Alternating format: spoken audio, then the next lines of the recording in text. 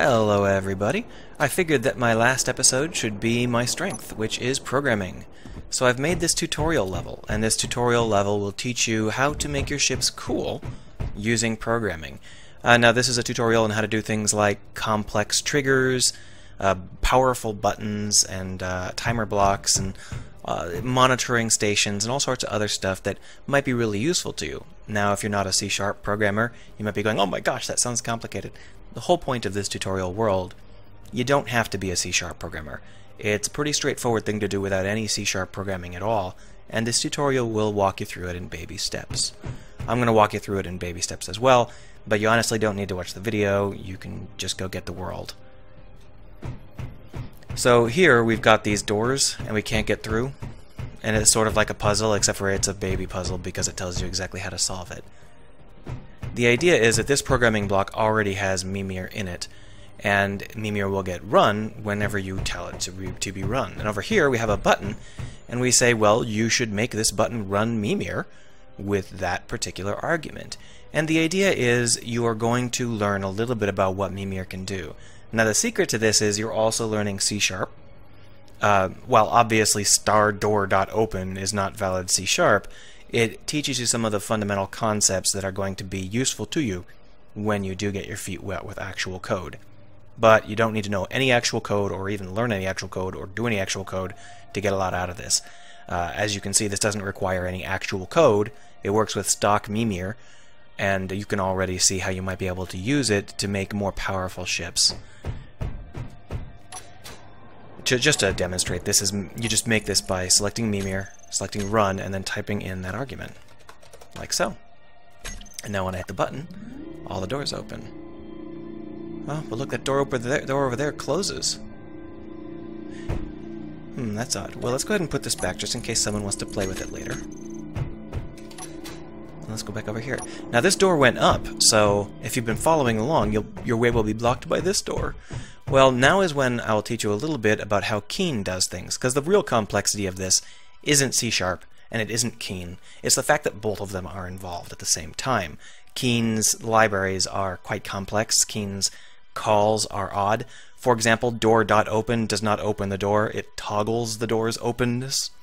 But you can call doors with more complex triggers like open_on and open_off. I've also created some more powerful tools for you to use with Memere, and here we're starting to get into the concept of a function that takes an argument. So you can have this screen display an arrow by telling it to display an arrow. The screen is named display. See? So you're saying display set image arrow. Pretty straightforward.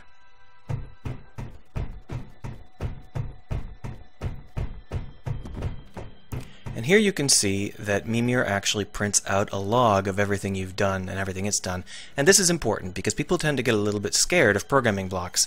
Well, programming blocks are just blocks, and if you select them, you can see that this is exactly the same thing that's showing up on the screen over here, except for they're slightly out of sync because of the way that they get called, but it's the same basic idea. This is not something to worry about, it's not something to fear. If you have a programming block, you can click on it and see what it has to say for itself. That's totally fine, you don't have to panic about it. And you can see that what we see here just says door 1, 2, 3, 4, and final, open. That's what it did last time it was called. You can see here we actually called it twice with that, so you can see that it just displays it twice. Now, because of things like open_on, it can be very difficult for you to figure out which arguments you need. I mean, how do you know what to call a piston with to reverse it, or to extend it, or to retract it? How do you know what to call a light with? How do you know what to do anything with? Well, I've put in an analyze command so that you can tell Memere to analyze any button you'd like.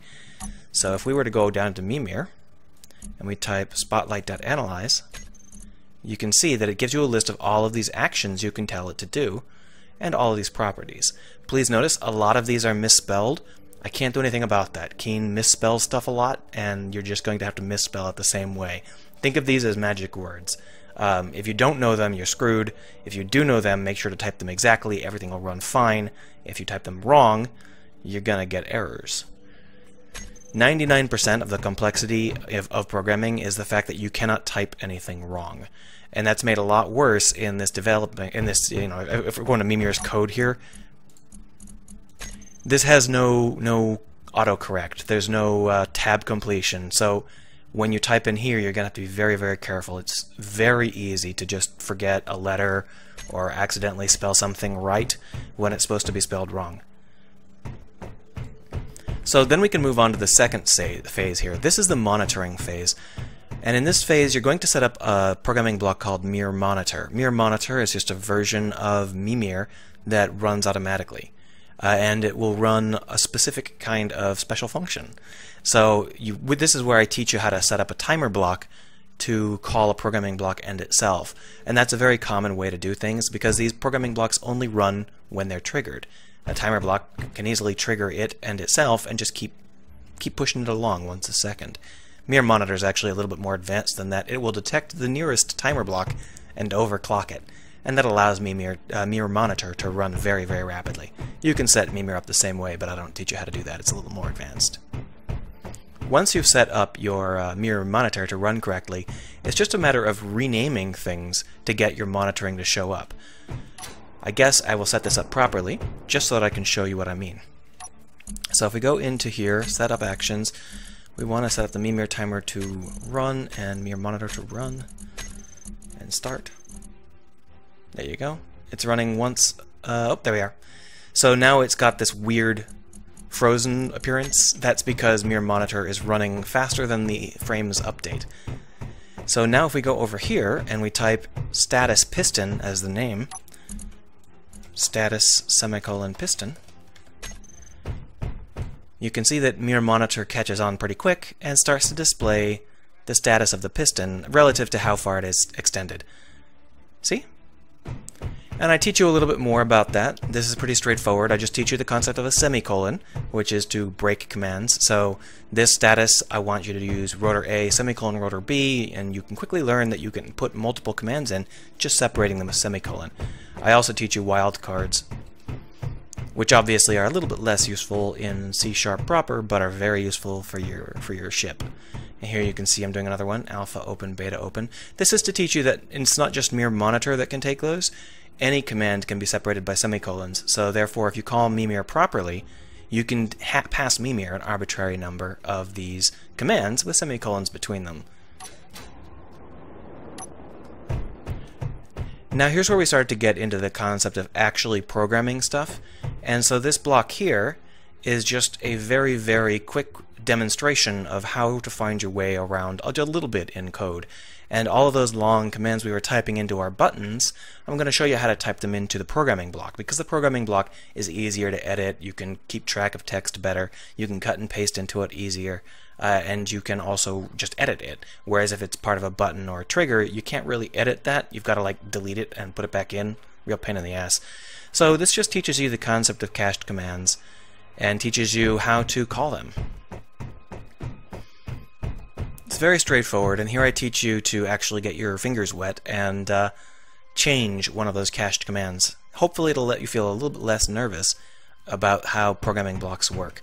They're just big places to stick all of your code, and you've been creating code for the past 8 challenges.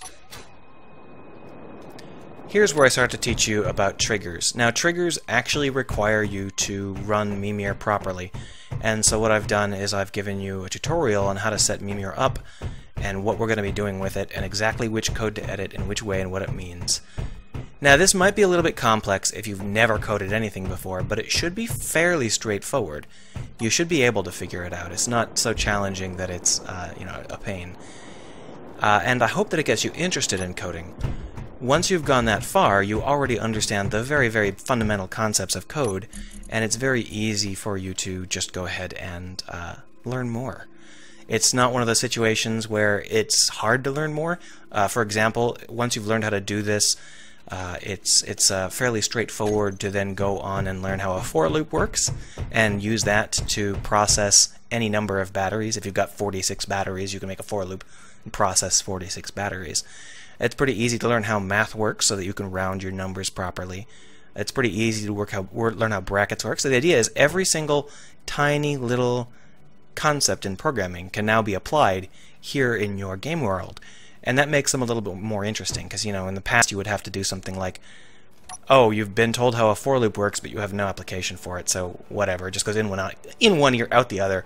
You won't remember it because you don't have anything to do with it. But now, that for loop can let you monitor any number of batteries, and that's an important thing to learn. It's an important way to learn. You can do a lot more with it if you do it like that. And that's the entire concept here. I'm hoping that people will take this into consideration, try and learn it, and then when they're done, I'm hoping that they will say, oh, well, a little bit more programming knowledge could really take this a lot further, so maybe I should learn a little bit more programming knowledge. Well, that was Space Engineers. According to Steam, I have played this game for 1,500 hours. I think that's probably enough. I don't think the game is suddenly bad. 1,500 hours is definitely worth the price of admission. And I think the devs are still trying to expand the game, so maybe it'll be even better in the future. But I'd like to focus some of that time on more useful pursuits, on development and tutorials. I don't plan to give up on spaceships. Even if I'm not playing Space Engineers, I am a space engineer, and you can expect that most of my games will take place up in the stars. So I hope you'll stick around for development and tutorials and stuff, even if I'm not playing Space Engineers. Either way, thank you for joining me for 13 weeks of Fleetbreakers, and I hope that you're enjoying whatever you happen to be playing and however you happen to be playing it. I've got a long vacation coming up, but after that, hopefully you'll see some more videos from me on other topics.